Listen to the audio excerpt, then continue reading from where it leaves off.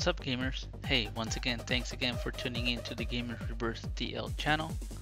Now, we're going to be talking about installing ISO CSO PSP Games for ARK 3.61 and 3.63.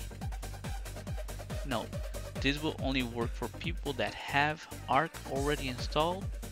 Now, for now, you can't install ARK directly unless you have a friend to make you your game to ARK and or give you a copy. What you will need is a PSP SaveData File, an ISO CSO. For example, I will be using BomberMan.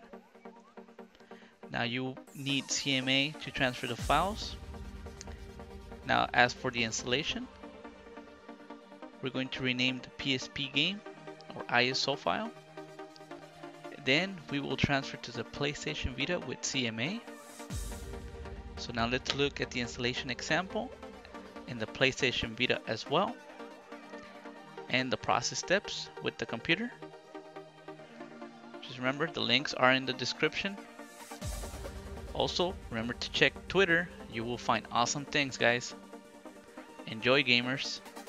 Alright guys, so here I have my BomberMan CSO, my PSP game. So I'm going to pull up my documents so that I can access my PlayStation Vita information. So PS Vita, PS SaveData, and now of course I always use my Dragon Ball Z SaveData file. Now it's really simple. What we'll go ahead and do is just go and rename the file, and then in the end we're just gonna add zip, capital letters. Probably be the same with the lowercase letters, but just in case. And I have 8 characters as well in the folder. I don't know if it'll make a difference, but just try it. So now I have my save data ready to transfer to the PlayStation Vita. You can see I'm using CMA. So now let's go to the PlayStation Vita and transfer that information to the console. So you can see I'm connecting to my computer. I'm going to go to my save data.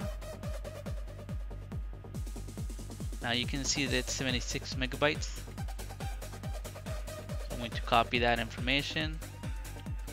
Yes, I want to transfer it, so I'll go ahead and override it.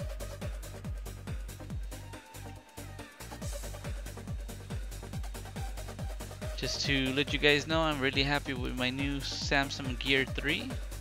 It's awesome. I love it. Okay, so now the transfer has been completed. So now we're going to launch our ARK.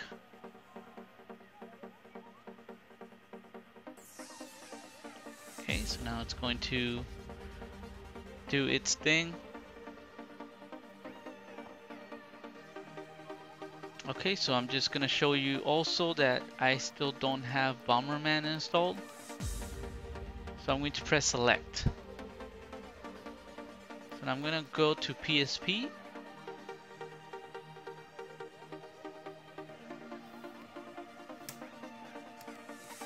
Save data. And now I'm going to look for my Dragon Ball save data. So there it is. Now I'm going to press the triangle and I'm going to select rename the file. So we're going to rename this file within ARK, and the only thing you just gotta change, it's the end, you're just gonna add CSO.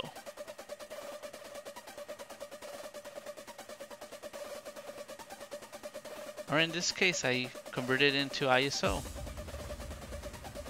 which is pretty cool. I did not know that it was gonna work as an ISO. So now I'm going to move it.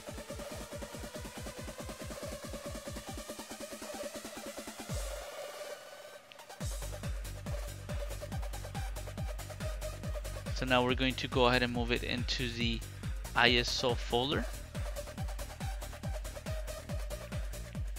So we're gonna press triangle again, and then we're gonna paste that file inside the ISO folder.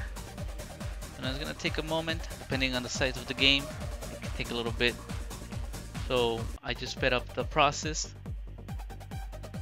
So there we have it, BomberMan ISO. Now I'm gonna exit with select again. Now you will see that I still don't have that game installed. So I'm gonna close it. And I'm gonna relaunch ARK.